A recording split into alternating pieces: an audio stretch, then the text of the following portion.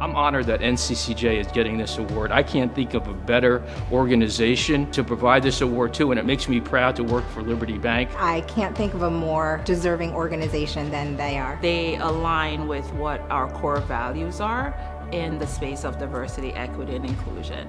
I'm proud of their work. I'm proud of their contributions to the community. NCCJ focuses on awareness and advocacy when it comes to creating inclusive communities.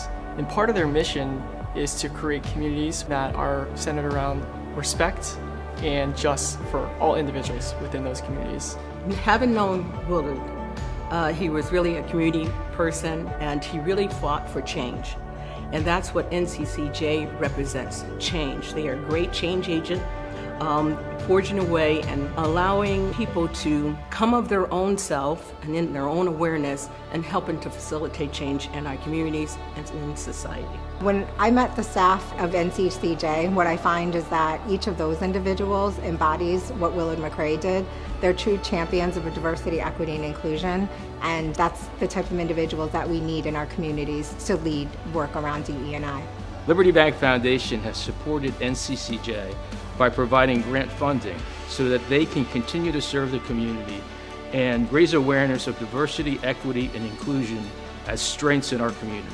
Liberty Bank is one of the biggest supporters of NCCJ. We're very, very grateful for their support.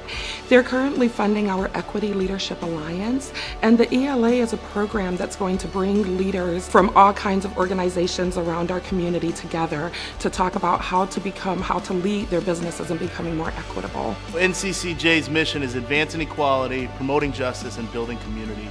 And that's right in line with the award we're receiving from Liberty Bank, and it's what we live and breathe.